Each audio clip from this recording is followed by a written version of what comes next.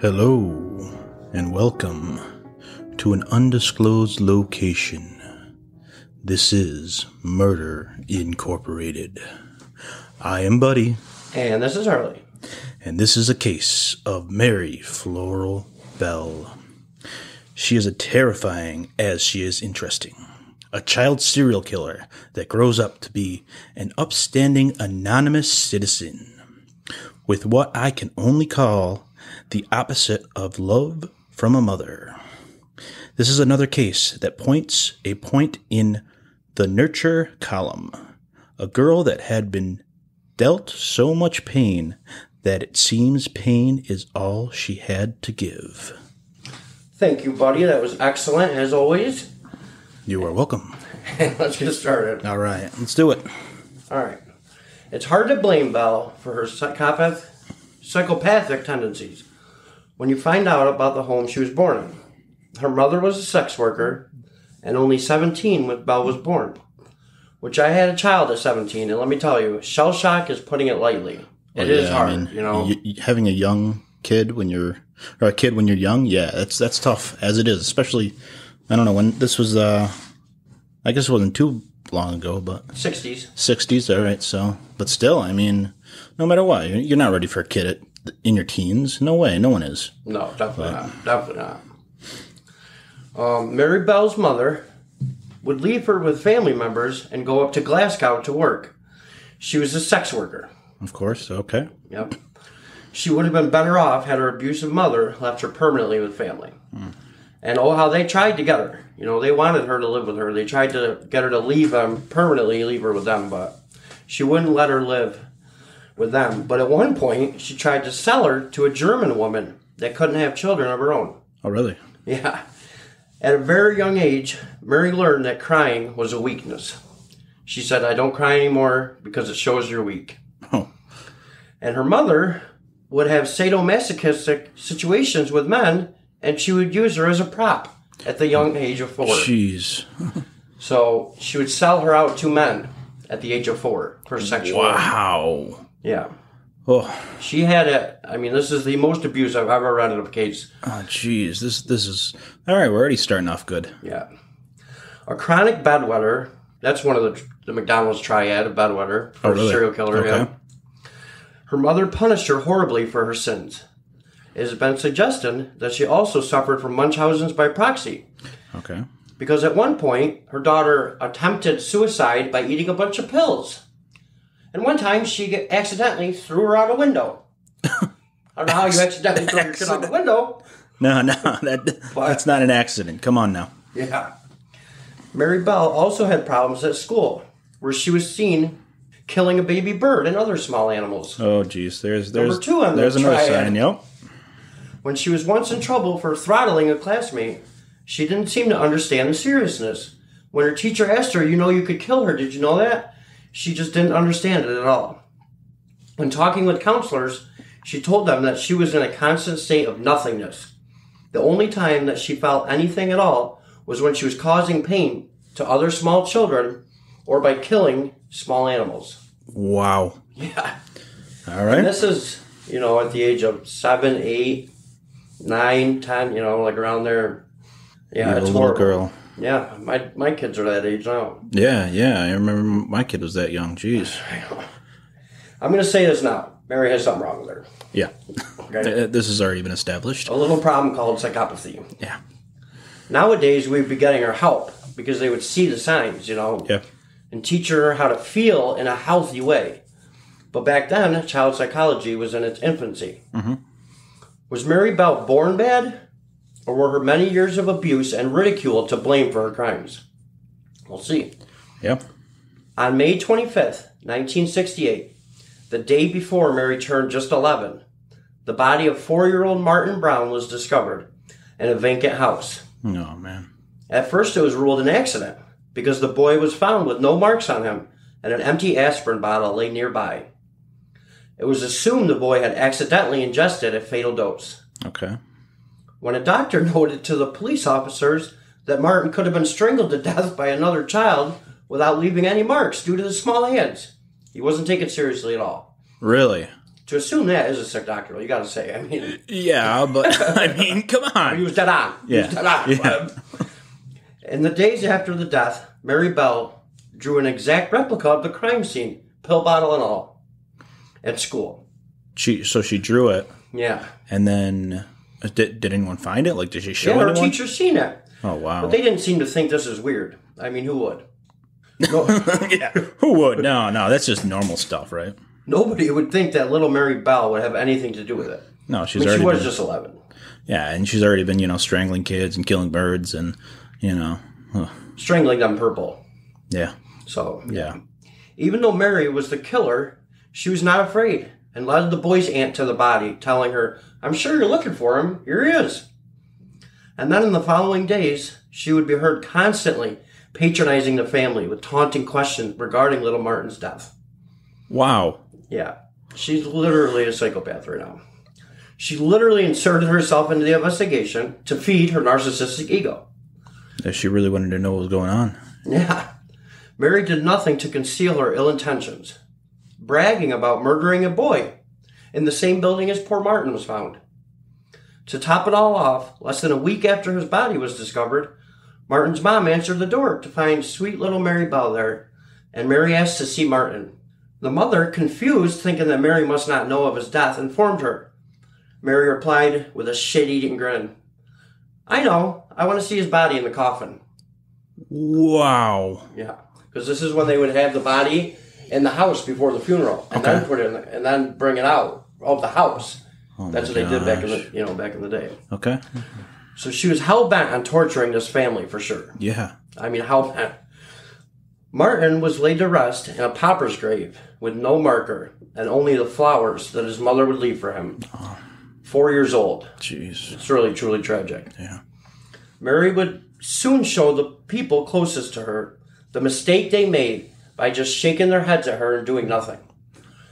Nobody protected Mary from the onslaught of abuse at the hands of her mother, and nobody would be protecting these children from Mary. Brian Howie was only 3 years old when he met his fate at the hands of Mary Bell. Oh, no. 3 years old. July 11th, 1968, she brought her friend Norma with her to get in on the action. I just feel like we're talking about adults when really this is like small children killing even smaller children. Yeah, I mean, this is why would it get? We just got to do these horrible children killing like stories. It's fascinating. Though. She's like it is. literally. This is like it's disturbingly fascinating. It's. Oh. She's an evil Bart Simpson, a little evil Bart Simpson. Oh my goodness, Bart Simpson wasn't evil enough, No. Whether 13-year-old Norma was scared of Mary Bell or she was in on it, we'll never really know. Mary was a leader, that's for sure, and Norma was not. Once the three were alone, Mary wrapped her hands around the little boy's throat. Once dead, she mutilated him on his genitals with a pair of scissors. Oh my God. Mary was in the darkest possible way, taking back control, and the darkest and most evil way, she was punishing the world for the horrors that had been done to her. Yeah, well, yeah, but geez, taking the aggression out in the wrong way. Definitely. I mean, she would be getting help these days. I mean, everybody would have seen the signs, you know what I mean? Like, they would never get past her killing the first small animal, doing something, or choking the first kid out before she'd be in therapy every day. Oh, yeah. Out of the mother's house. Oh, yeah. You know? Yeah. But it was like, this was the poorest neighborhood in Newcastle. Okay.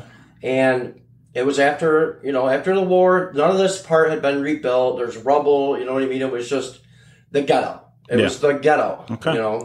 Yeah, so. And it was like, they let all the kids run around, you know? It was just like tons of brownstones on either side, like that. And then they would play in the streets and play in the rubble. And the kids could do whatever they want. They could do whatever it didn't they wanted. even matter. Yeah. It was like the neighborhood raised the kids. No supervision or anything. Yeah. Whew. Yeah. She marked her work with an M on his body she left with the scissors. She would also punish Brian's family in the same way she did Martin's. She offered to help find Brian and led the family on a goose chase before finally taking the boy's sister very close to his lifeless, mutilated body. Mary was definitely taking back control over her life by taking the life of another and having that power over their family. Definitely. Mary was absolutely disappointed when she was unable to steer Brian's sister to his body before the sister gave up and went home. The police zeroed in on Mary Bell and Norma rather quickly, which is surprising because they interviewed 1,250 kids, and somehow Mary Bell and Norma were the only two out of all of them that stood out. Oh, really? Yeah. Due to the way the children acted when they, along with many other students, were interviewed. Like I said, they were acting jumpy and even excited to be interviewed by police. Mary couldn't help herself, and she had to insert herself by telling the family of Brian that she knew something very bad that Norma had done. Oh, wow. So she's trying to push it on Norma, huh? And then second, by telling the police that she knew of an 8-year-old boy that had committed this crime from the neighborhood. When it was proven that the boy was not even in town at the time, this made the cops look at her because she described the scissors to a T that the boy was carrying around. Oh, wow. Yeah. She's not very smart at covering her tracks, huh? No. Thank God she started at 11 and not 30 because she probably would have never got caught. Right. On the day of Brian's funeral, Norma told the police that Mary had killed the boy and taken her to see the body. Norma cracked. She was able to take the investigator to where the body was and led them to where the razor blade was hidden. She was giving them everything they needed to implicate Mary, but at the same time, unknowingly herself also. She was telling them things that obviously someone would have to have been at the scene when the crime was committed to have known. Norma told the police that Mary strangled the boy. She also told the police of the many crimes that Mary had committed against other students. Dobson said, that's the investigator, Dobson said that the day of the funeral, when they would bring the coffin out of the house, and he seen the look on Mary's face, that he knew he had to take her in immediately. She was just sitting there laughing and rubbing her hands like maniacally. Oh, like, jeez. Yeah. I can just picture it in my mind. Oh, my God. All she needs is like an evil cat to hang out with her. Now I'm seeing Bart Simpson doing that, you know? The police were not ready for what they would find out about this case and about Mary. Mary led the boy away from the town with offers of candy. And once she had Brian alone, the little 3-year-old boy was choked out over and over. So she would choke him out, let him come to, and then torture him. You know? Oh, my God. She told him, oh, you have a sore throat. This is how I have to help you. You have a sore throat. I got to help you. Wow. Yep. They're crazy. So she's choking him out over and over. Manipulative and just pure evil. Yes. Huh. So she choked him out until her hands were white. Her knuckles were white, Norma said. And the boy was dead. Then little Mary Bell threatened Norma not to say a word, or else she would be next. Then she brought back scissors and cut his hair for some reason, and then mutilated him right there in front of Norma. Would she take like a trophy or something? Yeah. Huh. And so they think that the mutilation of the genitals is what somebody that like is abused by men at a young age. Yeah. So she was like taking back her power by demasculating that little boy. Yeah. You know, which I think is definitely true. Norma did nothing to stop any of this, but what would she have done really? Mary would have killed her too. Yeah, she didn't want it killed. I mean, but still, I mean, yeah, it's sickening. I don't know what role Norma played in all of this, but she was there for sure. I mean, I don't believe that she physically harmed Brian, but from what I have read, I am sure she helped lead the boy away, definitely. Because kids did not want to go with Mary. You know, because she was mean. Everybody knew in the neighborhood that Mary was no good, and nobody wanted to play with her. They knew she was the evil Bart Simpson. They knew, you know. And Norma is Lisa. No. Norma was treated as if she had some sort of mental retardation. Okay. She was handled by the prosecution in a much different way than Mary. All right. Mary Bell and Norma Bell, they both had the last name, they're not related. Okay. Were brought to trial for the murder of Martin Brown and Brian Howie on December 5th, 1968. The trial would last only 9 short days. But the media attention, although mild by today's standards, was generating increasing interest. I mean, everybody was like, what do we do with these kids? You know, kids killing kids. This wasn't happening at the time. It's not like now. This is like, how do you handle an 11-year-old who's murdering? And she's still 11 now, right? Yeah. Yeah. Yeah. And prosecutor Rudolph Lyons opened the trial by suggesting that whoever murdered Brian Howie also killed Martin Brown. Mm-hmm. Lyons methodically recounted the suspicious behavior of both girls at the scene of Martin's death, how they plagued the mourning family with their morbid questions, and how they vandalized the nursery the next day, leaving notes that amounted to a confession. Okay. So they were leaving these notes about the crimes, and like she would write one word, and then Norma would write another word, and then she would, because they thought that would throw off the police, but they just matched the handwriting to both of them. Yeah. That's why Norma was a little bit more involved than doing nothing at all. You know what I mean? She was definitely involved. I mean, who knows if Mary was, basically holding a knife to her throat. But she was an accessory after the fact, for sure. Absolutely. For Norma, these notes were the most damaging to her innocence. Mm-hmm. Handwriting analysis had verified that Norma written that I murder so that I may come back now. If Norma was truly innocent, why would she have part in writing these notes? How did Mary know that Martin had been asphyxiated? This was not public knowledge. Yet she demonstrated to the Howies how Martin was strangled. Forensic evidence also implicated Mary. Gray fibers from one of her wool dresses was discovered on the bodies of both the victims. Mm-hmm. Fibers from Norma's maroon skirt were found on Brian's shoes. Although there were doubts about Norma's guilt, Mary was considered guilty right from the get-go. Okay. According to many who were at the trial, the issue at stake was whether Mary was a sick little girl or a monster, a bad seed they were calling her. Mary's family presence at the trial certainly didn't help her case. Her mother, Betty Bell, disrupting the proceedings with all her wailing and sobbing during testimony, like a soap opera, you know what I mean, just going nuts. And then she would storm out of the trial only to come back in, later. And Mary Bell's father just sat there, quiet. Mary was described as very pretty and intelligent, with dark hair and sharp blue eyes. And if you see pictures of her, she looks evil. Yeah. She looks evil. Which, this is a quote, and anger looked emotionally blank. Observers in the courtroom were watching her with a horrified kind of curiosity. For such a manipulative and cunning little girl, Mary knew nothing about attracting sympathy. Nothing. Mm-hmm. At one point, Mary told a police officer how a woman up at the gallery smiled at me, but I didn't smile back. This isn't a smiling matter. No. I agree with that. Yeah.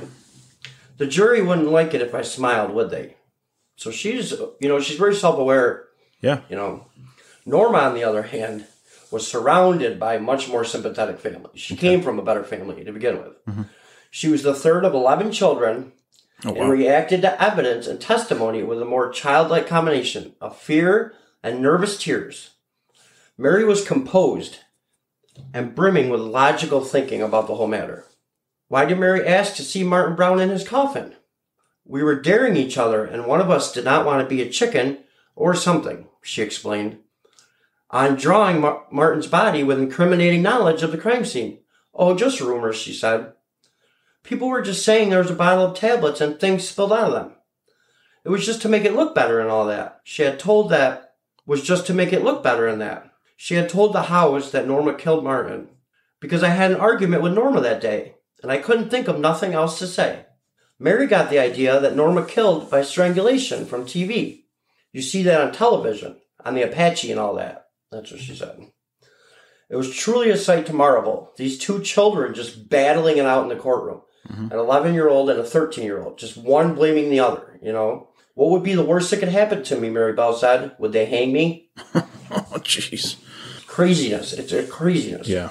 When the time came for the closing arguments, the prosecution characterized Mary as a fiend. Poor Norma was herself a victim of an evil and compelling influence, almost like that of a fictional Svengali. In Norma, you have a simple, backward girl of subnormal intelligence. In Mary, you have an abnormal child, aggressive, vicious, cruel, incapable of remorse. A girl, moreover, possessed of a dominating personality, with a somewhat unusual intelligence and a degree of cunning that is almost terrifying. In attempting to rescue Mary from being cast off as demonic, a bad seed, the defense posed broader questions. Why did this happen? What made Mary do it? It is very easy to revile a little girl, to liken her to Svengali, without pausing for a moment to ponder how the whole sorry situation has come about. And they would not let any evidence in of her mother abusing her. None of that was let into the trial. So they had no idea where this girl came from. They just think this girl was like born evil. Yeah, so she's just cast to be a demonic child, basically. They have no idea what this little girl has gone through. They have no idea. Yeah. Wow. The jury, which consisted of 5 women and 7 men, took under 4 hours to return a verdict. Norma was thrilled when she was found not guilty of manslaughter on both counts. Not guilty, so she got nothing? Mary Bell she got probation. So she got probation. Mary Bell was found guilty of manslaughter because of diminished responsibility in both Martin's and Brian's death. Justice Cusack pronounced a sentence of detention for life. While Mary cried, uncomforted by her family, her detention would be for an indeterminate amount of time. Okay. Norma Bell was later given 3 years probation for breaking and entering the Woodlands Crescent Nursery and placed under psychiatric supervision. So she got off with a slap on the wrist. Yeah. That was it. Because Britain was not used to incarcerating little girls who murdered, the question of where Mary should be placed sent everyone scrambling. Prison was out of the question for an 11-year-old. Yeah, she's not going to prison. Mental hospitals weren't equipped to take an 11-year-old. She was too dangerous for institutions that housed troubled children. Eventually, the precocious murderess ended up in an all-boys facility. Really? That must have been nice when she hit puberty. Yeah. Mary's incarceration is fascinating because at some point she apparently reformed. When she was released at the age of 23, she went on with her life and had a daughter of her own. She claims to be a completely different person than the psychopathic child killer she once was. She takes all the heat now. In interviews, she does take the heat. Okay. But she won't talk about the murders. Okay.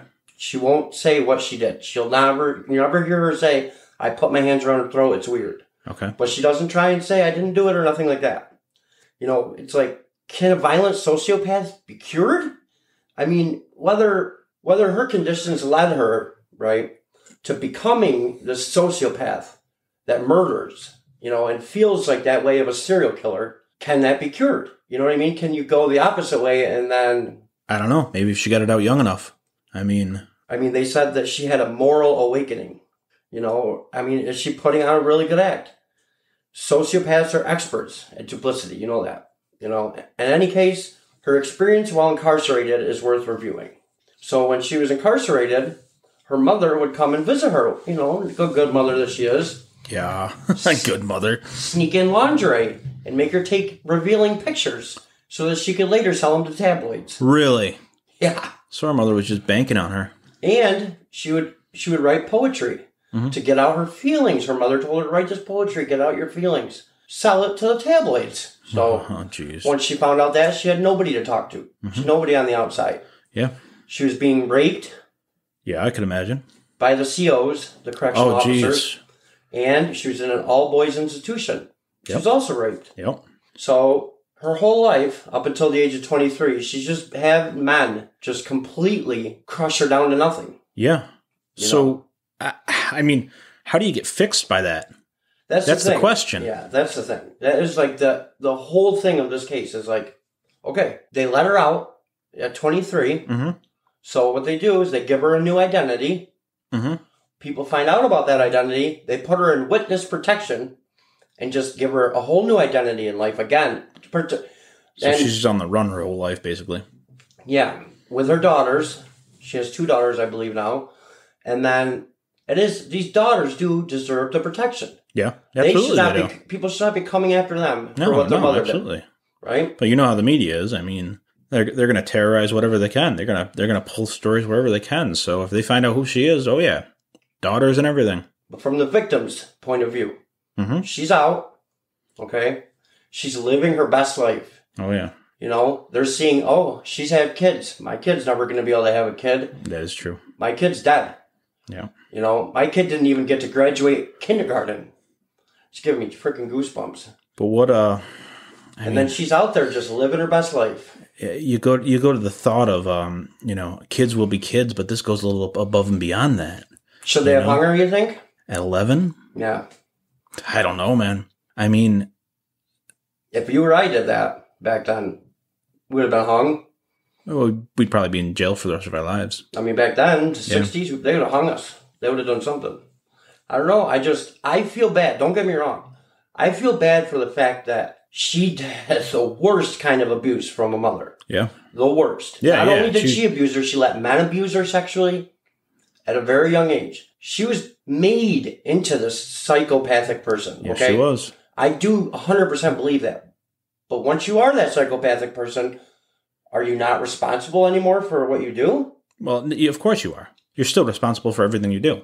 I mean, obviously she was able to figure out that she was wrong because when she got out, I mean, obviously we haven't heard anything from her. She hasn't been killing that we know of. So who knows? Maybe she did figure out that she was wrong. And even if she did, I'm saying, even if she did figure out she was wrong, plenty of people are in jail right now that figured out they're wrong and they're never getting out. No, you're right about that.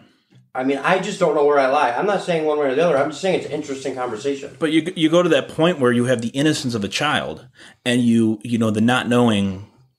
That's a really tough. What innocence did she have though? She didn't have it was any. ripped from her. Right from the beginning, she didn't have innocence. So I don't know. If that was my kid she killed, obviously I wouldn't want her out having kids of her own. No, yeah. You know what I mean? Enjoying life, going out to eat, having a house, having the government provide you with a place to live and a new identity. Oh yeah. And my child doesn't even have a gravestone. Yep. You know, it's like, but I don't know. I think that if I had to choose one or the other, if you had to make me choose, I would say they never should let her out. They never should let her out. She killed a 3-year-old and a 4-year-old. You see, I think I'm on the other end. Are you? Yeah, because as she was turned into the psychopath because of how traumatizing her life was. And her entire life was traumatizing from beginning to end. So does she deserve to have the rest of her life ruined? Absolutely. So she doesn't deserve the luxuries. No. But, I mean, kids do stupid shit. Yeah, I mean, I agree with that. But so you'd feel that way if it was her kid that she killed, your kid that she killed too? I can't even say that, to be honest with you. I can't say one way or the other. I was totally on the side of, no, they had to let her out. I going into this case, knowing a little bit that I did, I was like, it makes sense to let her out. But then you're watching these interviews with these families. Yeah. And they're crying. And they're like, she could live down the street from me, I wouldn't know. Yeah. You know what I mean? Yeah. It's like, my kid is never going to have kids. And she's out there having kids? Yeah. Are you kidding me? Yeah, I mean, that's the terrifying fact, you know? It's like... She's kept her nose clean, though. You know, I mean...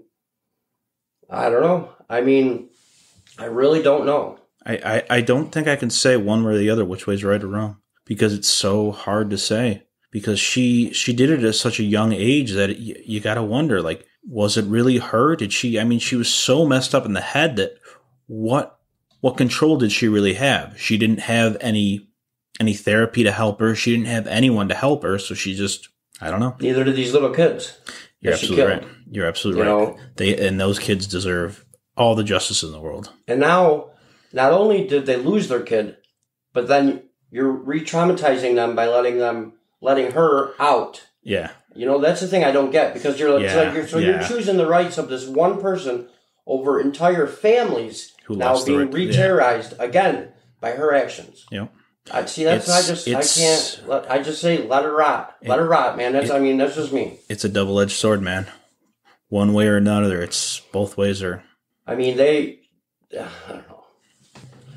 I'd like if you guys would let us know. Yeah, let us know how you feel about this case. I mean, this is one that's. I mean, does she deserve to be out or not? Yeah. And does 11-year-old know enough to not kill when they've been tortured their entire life? And do they deserve a second chance after being tortured? That's the question. I mean, when I picture her as little Bert Simpson, I'm like, let her out. He's cute. But when I think of the real girl and I just think of her evil eyes, even when they show pictures of her as an adult, she's got those dead blue eyes. Yeah. That just stare right through you. It's like, for me, like, once a psychopath, always a psychopath. Mm-hmm. You know what I mean? Just because you stop killing doesn't make you any, you know what I mean? I don't know. I just can't. I was totally on the other side. And then after those interviews with the family, I'm like.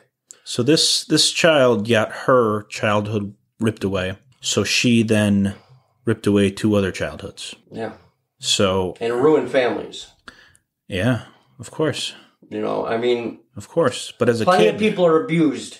I'll say that too. Plenty absolutely of people are abused and don't do this. Yep, you're 100% right. I was abused as a child, and I never, ever took it out on anybody else but myself. Yeah, you're 100% right. So I could speak from experience. I didn't have this kind of stuff happen to me, but I had pretty horrible things happen to me when I was a child, and I never would do something like this. Yeah.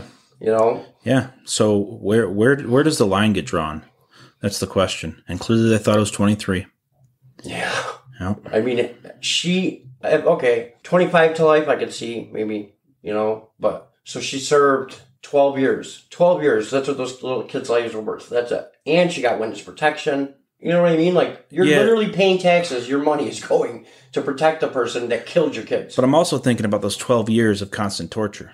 Yeah, I mean, she didn't have it good in this all boys detention center. So definitely not. The fact that she got out and was able to keep her nose clean is pretty impressive. She did escape once. Did she? So she escaped with another girl, and then went out for like a night on the town. So there was other girls in this all boys facility? Or I don't know if this girl picked her up. Yeah, I don't know. Now that I think about it, because they definitely said girl. Maybe later on, as things progressed, maybe she got transferred over to a... Yeah, okay.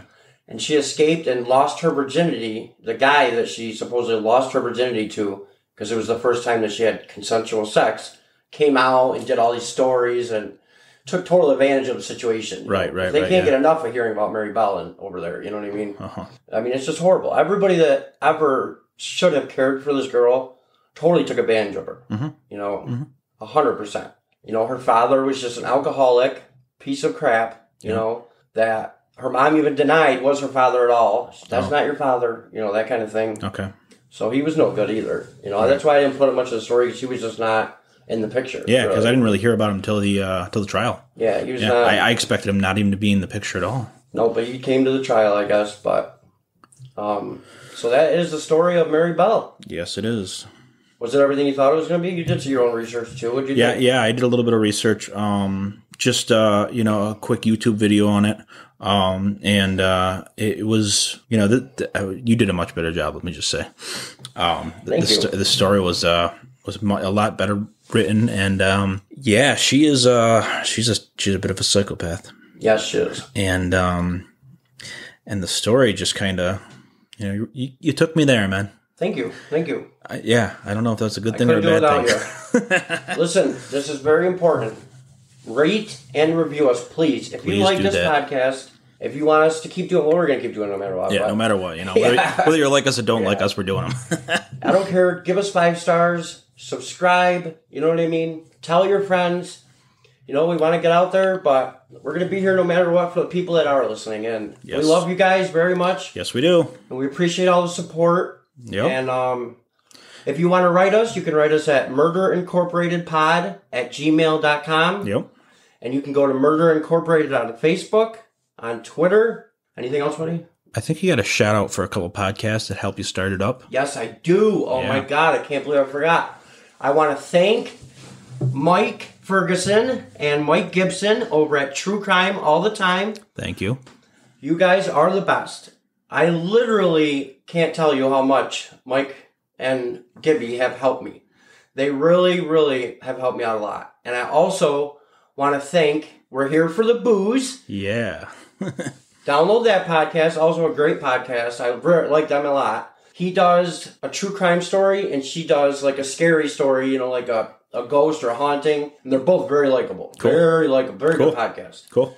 So I wanted to thank them, and I truly, from the bottom of my heart, they really did help get this podcast going and help me with equipment and everything, and I really appreciate it. And I think that's it for us for this week. What do you think, buddy? Yeah, I thought this was a good one, man. Yep. Yeah. All right. Awesome. We'll see you guys later. Yes. Later.